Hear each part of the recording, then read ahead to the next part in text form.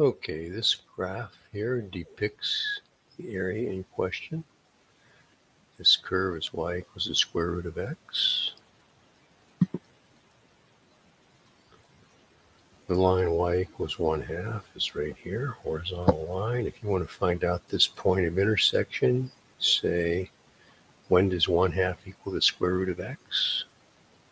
Square both sides, and that's when x equals 1/4. So that's what this is right here. And of course, we went all the way across to x equals 9. If you envision a typical rectangle, and the fact that we're going to sum up the areas of all those rectangles, we can set up the definite integral. So the height of a typical rectangle is the y coordinate at the top, which is the square root of x. For every x between 1/4 and 9, that height is the square root of x.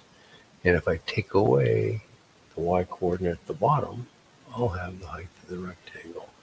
And of course, the width of the rectangle is represented by dx. So there's the definite integral that represents the area of that region.